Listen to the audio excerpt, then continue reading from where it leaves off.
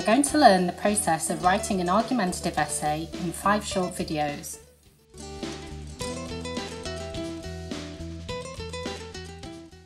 We normally use a 5-paragraph structure common in other types of essay, with 2 arguments supporting our view and 1 against.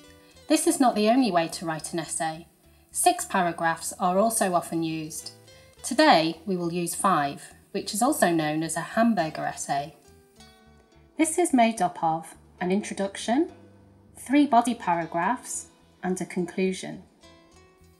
Let's start at the beginning.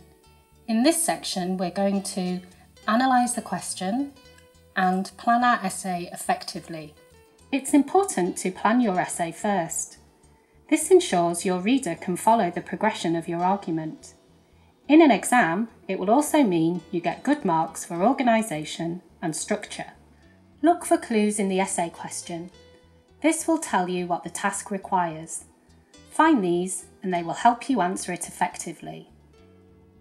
The main clues we can get from the text are: why indicates that you need to give a reason. This is your purpose. The keywords study and history tell us a subject we are writing about.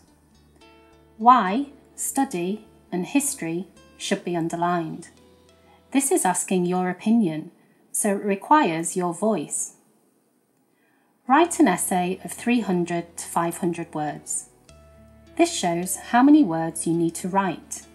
Remember, the examiner doesn't want to read too much or too little.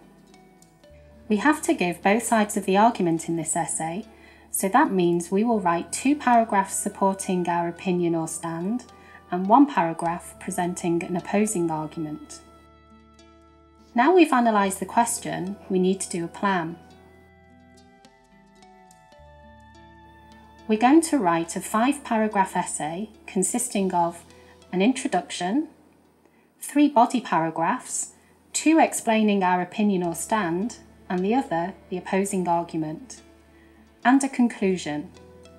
Now we know our basic structure, we need to choose a method to plan our essay. There are several different ways to do this, such as a spider diagram, a positive and negative table, a flowchart. Today we're going to use a spider diagram. Next, consider what the main points you want to make are. Decide on your opinion or stand about the question. First, you need to ask yourself these questions and note down your answers. Do you enjoy studying history? Why or why not? Do you think that there is any value in studying it? Why not? This is the basis for your brainstorm. Next, consider the main points you want to make. Decide your opinion about the question. Is studying history a good or bad thing? To answer this essay question, we have decided that it is a good thing. Put your question in a circle in the centre of the page, then write as many ideas as you can for and against the argument. Decide which points are positive and negative. Choose the 2 strongest ideas to support your opinion. You will need to think of an additional point connected to each, followed by an example, so choose the points you have the most to write about. These will be your main ideas for body paragraphs 1 and 2. Now write a topic sentence for each one. This should summarise the whole paragraph in a short, clear sentence. It will be a general point. The sentences that follow will give more specific information about that point. Check that they are related to the question and your opinion. Yes, they are. Now imagine someone is arguing against your opinion. What would they say? This is your counterpoint. Now you have the main ideas for each of your body paragraphs. In this video, we have looked at layout, question analysis and planning. Don't forget to keep it simple, write a 5-paragraph essay.